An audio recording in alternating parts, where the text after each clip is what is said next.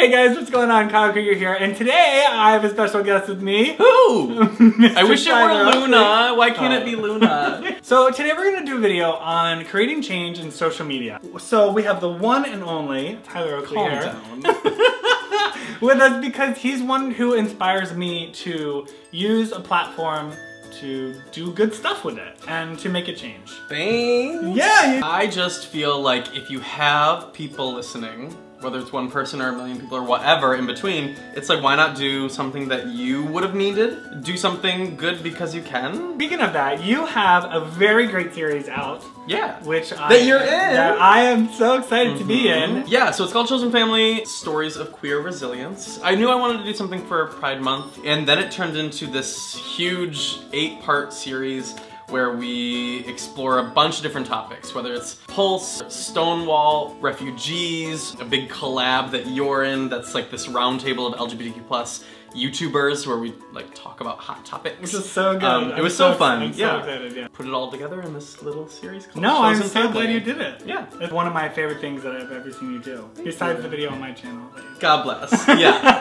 I will say our uncut video was iconic. Our naming things collab, also iconic. I want to talk about why you think it's important to use your voice for civil rights and social change and marginalized people and anything really. To me, history is happening. I think about, okay, however many years ago were my parents or were my grandparents standing up for people that needed to be stood up for, but like right now, there are people that are being disenfranchised as we speak. And so like, are you on the right side of history? If you say nothing, then that's compliance. That's saying that's okay. You're being complicit in what's going on. But the idea that you can make change and you can have a voice and stand up for something no matter what platform you have. Yeah, no matter if you have 1 follower or 5 million. That is my biggest piece of advice to anybody out there is that like, you don't realize how powerful you are. How you spend your money dictates how they run their business, and when you are loud with how you spend your money, that can change that business and how they run their business. How you vote has a huge impact. That's one of the strongest things you can do in a democracy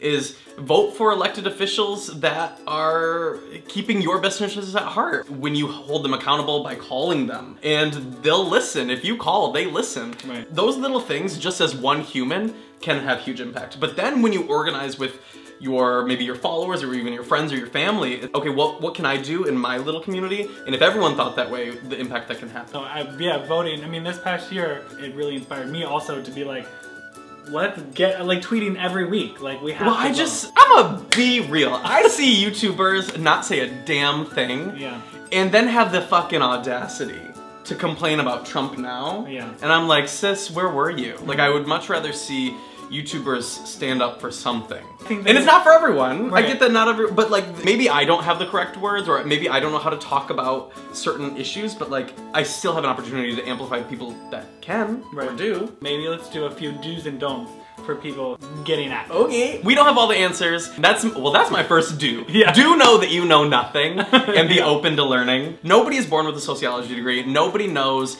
what's problematic or the history of certain phrases or actions. Often when you fuck up is when you're able to grow the most.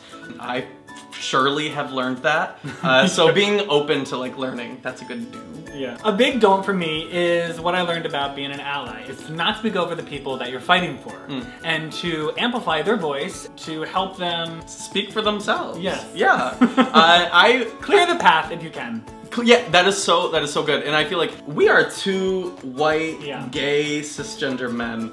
It is not my place to speak for people who can speak from a personal place about race, gender, or sexuality. If it's not my lane, then it's not for me to speak on. One of my favorite things about this past year and these past couple years that I've been online is everyone getting active and everyone showing up. You can show up in so many ways. You can volunteer, you can vote, you can go to a parade, you can go to a rally, you can march down the streets, whatever, but you have to show up and to bring a friend, family. The best accessory for any type of protest or any type of volunteer thing is your best friend. A don't is don't criticize maybe how people are activists.